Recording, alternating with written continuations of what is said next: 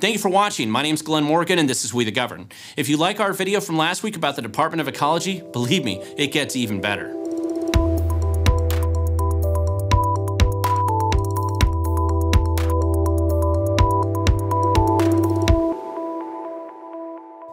So last week we were doing a video on the Washington State Department of Ecology, and specifically I had actually gone up to their campus, and it's about 30 minutes from my house, and I was taking photos on their campus just to document the toxic waste pile and the pollution that they were allowing right in their front yard and their green spaces. And this included open pit latrines on the Department of Ecology campus, bike chop shops that were there, and all kinds of garbage strewn everywhere, which included the disposal of small engines, battery acid, oils, all kinds of stuff like that dumped in the environment right there in their front yard. Outdoor garbage burning, which was occurring in fairly wide-scale big pits right there in their front yard again, and these endless piles of hazardous drug needles which were piling up on their campus, and of course meth lab chemicals that were obviously being disposed of out there, and just massive collections of garbage pits, landfill scale operation there right in their front yard. And the worst part about it is that this is what you could actually see of these toxic waste piles and these homeless junkie camps and the garbage that was spreading everywhere. This is what you could see right outside their front window. So every employee that went to work, the Department of Ecology, drove right by it. They drove right by this. This included the director, Laura Watson, who was appointed by Governor Inslee. Everybody came by and who went to work there at the Department of Ecology or EPA or the Conservation Commission, which also shares office spaces in the same building. They all drove right by the same toxic waste pile. Well, these agencies are going around and they're suing farm owners and landowners all around the state for the potential to pollute. This is what the Department of Ecology actually does in their own green spaces, in their own campus. It looks like this. So that hypocrisy was so obvious and so stark, it was really necessary to document it. And I do have some news on this front because it's a fairly big deal. There's been a victory in our request to actually get this place cleaned up. And the Department of Ecology finally got around to removing point source pollution, which means the source of all these pollutions, the garbage piles, everything else that they had been allowed dumped on their own property. With their own negligent nonfeasance, they just decided to let it pile up there, and they'd actually cleaned it up. And so now when you go into the woods, same place I took photos, this is what it looks like now. You see these cleared areas in the trees. I sent somebody else up to take these photos, again, just a couple days ago, but this is what it looked like while it was still being cleaned. You can see the excavator here in the truck as they're taking, because this was an industrial scale operation, all kinds of garbage was piled back here, and you can see some of it was bagged, the more toxic stuff was bagged and prepared to be removed, and you can see piles of it here.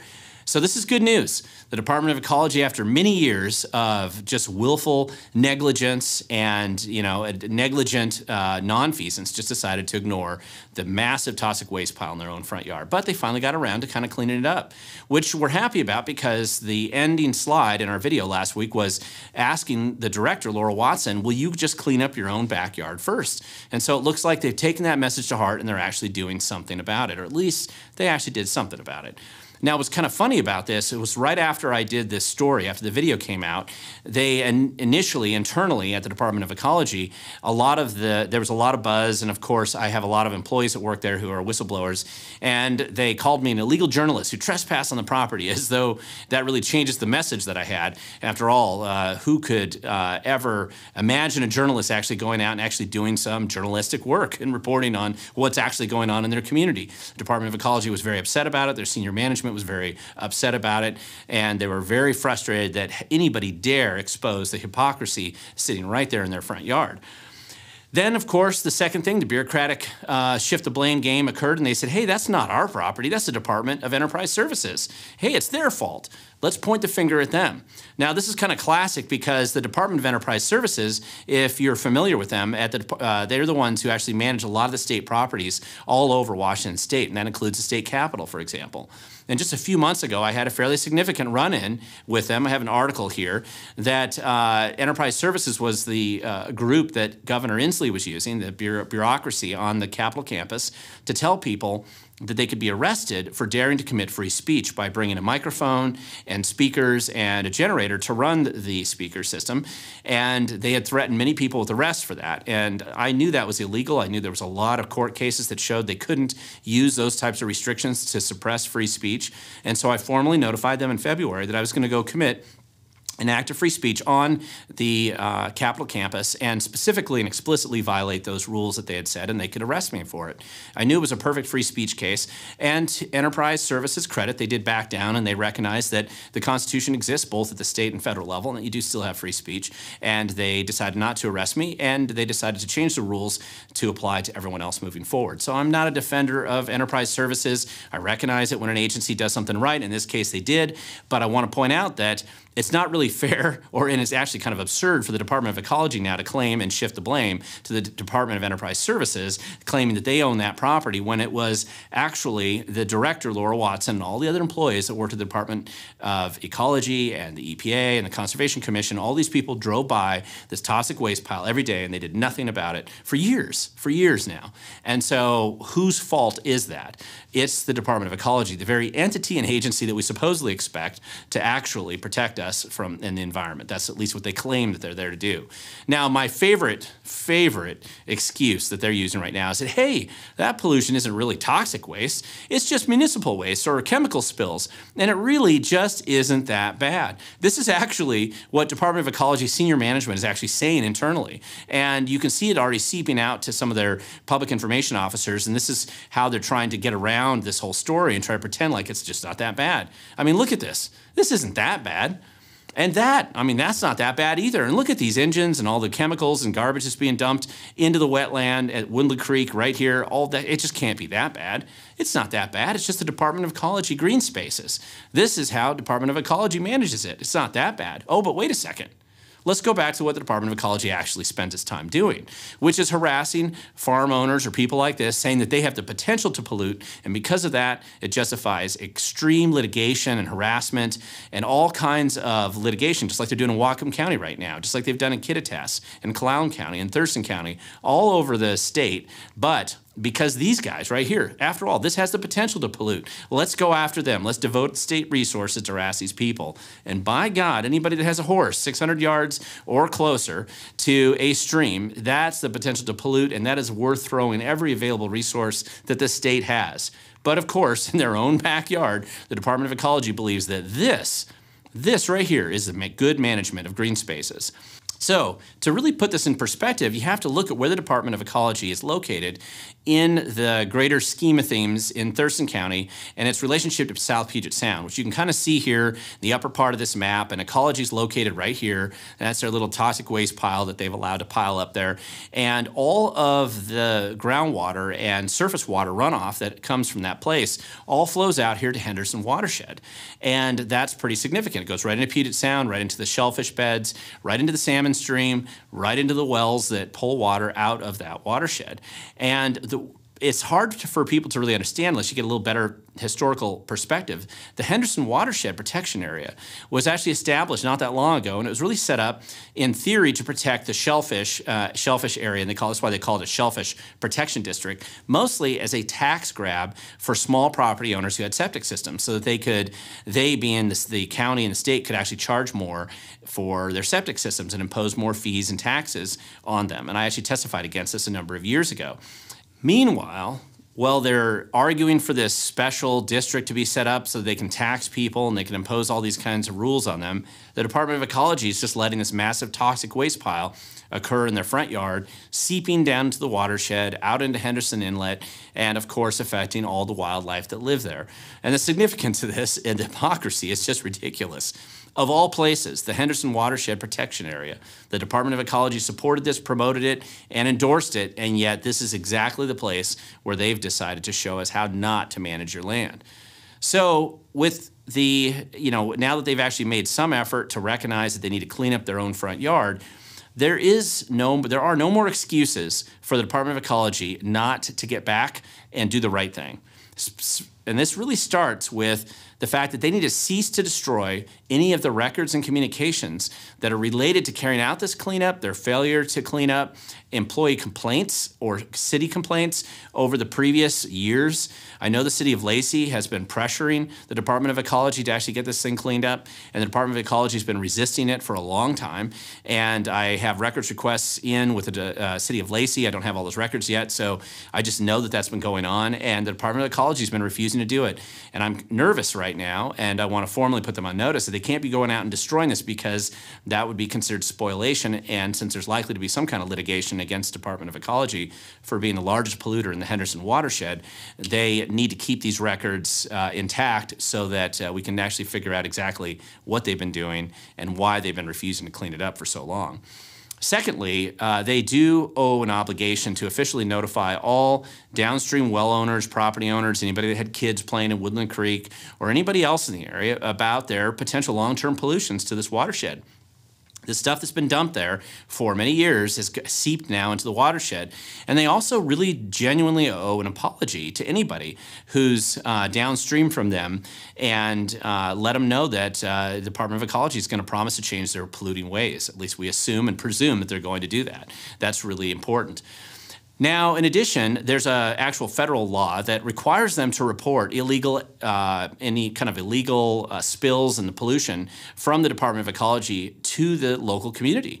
And it's actually under the Emergency Planning and Community Right to Know Act, and there's also another act that applies to this. And the Department of Ecology is obligated to notify these people, in addition to that just being the right thing for them to do, they're obligated to notify them about just how significant this pollution event was on their own property that they chose through negligent nonfeasance to just allow to occur into the community. And I think that's pretty important. Additionally, we should ask for and require them to do surface water quality, full spectrum testing, soil sampling, and all other types of testing for compliance with the federal and state laws regarding the Clean Drinking Water Act for the next 5 years. And this is actually also important because we really don't know yet just how badly polluted either the ground or the surface water or the watershed itself, how much is gone down into the aquifer based on the actions that have occurred on the Department of Ecology's property. And we can only figure this out if some substantial testing is being done, and that needs to start right away. We need to find out exactly how bad this is. In addition, there's a legal requirement that they need to report all uncontrolled releases of toxins and other hazardous wastes regarding the Comprehensive Environmental Response Compensation and Liability Act. And this is kind of the Superfund Act at the federal level. And they need to report all these because we don't know yet how significant the liability is and how significant the pollution event has been. And since Department of Ecology and the EPA sat there and watched this happen the whole time, they're going to have to report this just like they make anybody else report something that would happen. They should be investigated for possible withdrawal of authorization under the solid waste and hazardous waste rules, because under this act, actually, they've demonstrated that they don't know how to manage these obligations, and they are officially licensed by the federal government. They're given permission to manage hazardous waste and solid waste, and they're clearly demonstrating they don't know how to do that on their own property. So how can they be given permission to manage that any further? And so some effort to remove that responsibility from them, or put them into some kind of a supervisory role where they're on kind of detention for a while, because they can't be trusted with that type of responsibility, as they've demonstrated with their own property. And finally, any of the testing must be conducted by any outside entity which is not supervised or influenced by the EPA or the Department of Ecology due to organizational conflict interests, because it's always possible, and in fact almost certain, that they would probably falsify some of these test results for political purposes, for self-preservation. It's kind of embarrassing that they did this. At least they should be embarrassed by it. And we can't allow them to then control not just the enforcement of this, but then testing to see just how bad it was. It's obviously a conflict of interest, and we're not going to allow them to do it themselves. We need to make sure it's somebody that's not tied in with these agencies. And finally, one of the questions that has come up with a lot of community members, and this is the one that I think that we need to start preparing for and addressing right now, is, has ecology harmed you?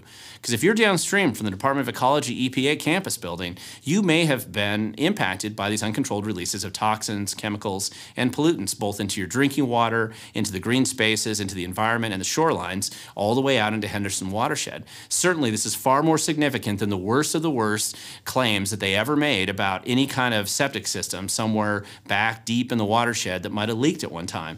This, what the Department of Ecology has done, is substantially worse. If you've been affected and you think that it's possible that you're on that list of people who've been harmed and the Department of Ecology never warned you about the pollution that they were allowing in their front yard, please make a point of contacting me and I'll try to help organize this. I'm not certain that litigation is going to occur, but it seems likely, and it's better if I start organizing some of that now, just doing the right thing, collecting this information today.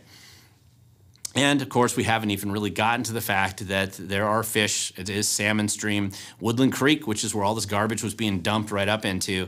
Woodland Creek is a salmon habitat. And according to the Department of Ecology and state and federal Fish and Wildlife, it is a critical habitat that is necessary to facilitate the salmon and their habitat. And that has been where probably the lion's share of this pollution is gone. Regardless of whether people individually having their well water being damaged, we don't know how much pollution that this has actually caused in the salmon and the fish that are in that stream.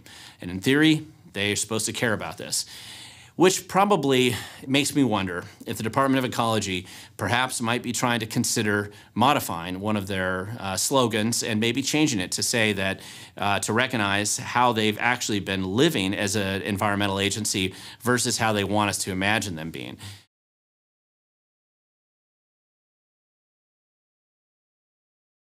Earth Day is a celebration of this beautiful planet that we call home. But it's not just a celebration. It's also a call to action, right? It's a call for all of us to do what we can to leave this planet at least a little bit better than we found it for current and future generations. There's so much that ecology and its dedicated workforce does each and every day to restore our Earth. Our mission is to protect our water, our lands, our air, and our climate. And we do that through restoration of habitat. We do that through our cutting-edge research. We do that through recycling. And we do that through respect for equity, because having a good, clean, healthy environment means having a good, clean, healthy environment for everybody. Every Washingtonian deserves that. I guess I'd say to everybody out there, let's all work together and let's do what we can collectively to leave this planet a little bit better than we found it. Thank you for watching. If you like what you see here, please don't forget to hit the subscribe button and share it with others. And if you want to learn more, go to wethegovern.com and you'll get all kinds of other stories about the Department of Ecology and plenty of other things that I've been writing about over the last number of years. And remember, for those who care about our community and who want to be more engaged and involved, the future belongs to those who show up.